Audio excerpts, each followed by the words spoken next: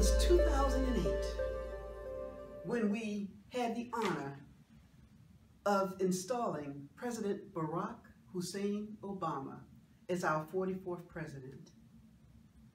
It was a cold January day, but the cold was only in the air, because exuding from all of the people there was warmth and excitement. Not friction, not confusion, not divisiveness. And in memory of that day, I wrote this poem. A dream deferred is now a dream realized. Wake up, America. Wake up, Americans. A dream deferred is now a dream realized. Out of the darkest soil comes the brightest flower. Out of a thunderous shower displays the boldest rainbow. From an era of mistrust to a future with hope.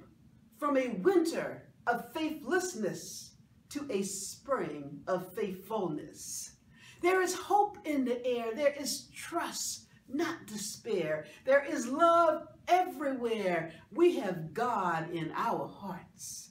Who would have thought that America, in its most difficult moment, would have done one of its greatest deeds? Who would have thought that when America was at her weakest, she would have demonstrated her strength? Who would have thought that I have a dream would come into contact with I realize the dream? I see a kinder America. I see a gentler America. I see a supportive America. I see a new America.